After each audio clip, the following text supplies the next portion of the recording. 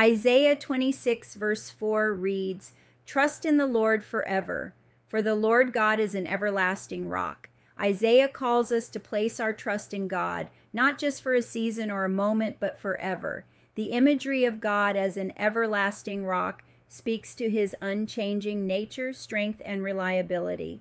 In a world where circumstances shift and people can fail, God remains the same.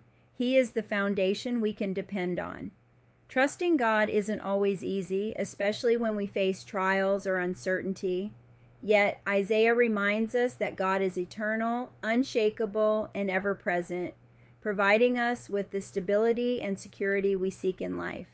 Are there areas in your life where you struggle to fully trust God? Consider how God has been faithful in the past and how his promises hold true today. Make it a daily practice to entrust your fears, decisions, and challenges